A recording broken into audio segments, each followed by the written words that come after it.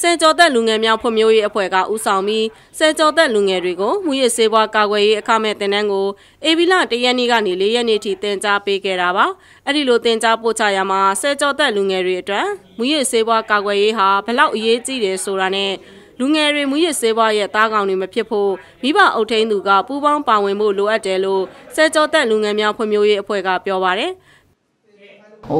မိဘတွေရဲ့စိတ်ဝင်စားမှုကဒီပေါ်မှာအားနေသေးတယ်ဆိုတော့ကျွန်တော်တို့မြင်ရတယ်ပေါ့ပြီးတော့သူလာပို့ပေးရမယ်ဒါကိုသူတို့အရေးကြီးတဲ့အပိုင်းလို့ထင်မြင်ယူဆမှုတွေမှာလိုအပ်နေသေးတယ်ပေါ့သူကိုယ်ကလေးကိုများသောအားဖြင့်ဒီမွေးစေးဆိုတာကိုယ်ကလေးနဲ့မဆိုင်ဘူးလို့ယူဆကြတယ်ပေါ့နော်အဲ့တော့တကယ်ဖြစ်တော့မှနှစ်ခုတွေတွေ့တော့မှလောက်ကြပါအောင်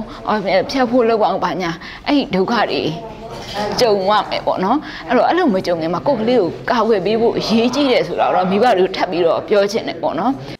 ဒါအပြင်ဒီသင်တန်းမှာအထူးအနေနဲ့အရက်နဲ့အယ်ကိုဟောပါဝင်တဲ့အရေးတွေဆဲလိပ်ဆေးကြောက်ကောနဲ့ရှူဆေးအမျိုးမျိုးဘိန်းနဲ့ဘိန်းမီမှာရရှိတာတွေစိတ်ကြွဆေးအမျိုးမျိုးစတဲ့မူရစ်ဆေးဝါးနဲ့စိတ်ကိုပြောင်းလဲစေတဲ့အကြောင်းအရာတွေကိုပို့ချပေးခဲ့တာလည်းဖြစ်ပါတယ်ဒီသင်တန်းကတော့မူရစ်ဆေးရဲ့စိုးကျိုးတွေနဲ့မူရစ်ဆေးရဲ့မိဝိုင်းရင်တားကောင်မိဝိုင်းရင်ဘယ်လိုကောက်ကွဲရမယ်ဘယ်လိုလုပ်ကြမလဲဆိုတာတွေကိုပြောပြရတဲ့အတွက်ကြောင့်စိတ်ဝင်စားပါတယ်မူရစ်ဆေးကိုတော့အ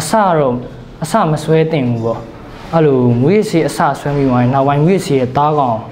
ဖြစ်လာနိုင်တယ်အဆင့်၄ဆင့်လည်းသတ်မှတ်ထားတယ်ပေါ့အဲ့လိုဘယ်တော့မှစမ်းသပ်တဲ့အဆင့်ကနေပြီးတော့နောက်ပိုင်းဆွဲသွားတဲ့အဆင့်ထိ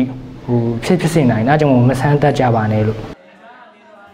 ဆယ်ကျော်သက်လူငယ်များဖွံ့ဖြိုးရေးအဖွဲ့ကအသက်73နှစ်ကနေ16နှစ်အရွယ်ဆယ်ကျော်သက်လူငယ်တွေကိုမူရစ်ဆေးဝါးကာကွယ်ပေးတဲ့အခမဲ့သင်တန်းကိုလာမယ့်ဧပြီလ23ရက်နေ့ကနေ26ရက်နေ့ထိဆက်လက်သင်ကြားပေးသွားမှာဖြစ်ပါတယ်ရှင်။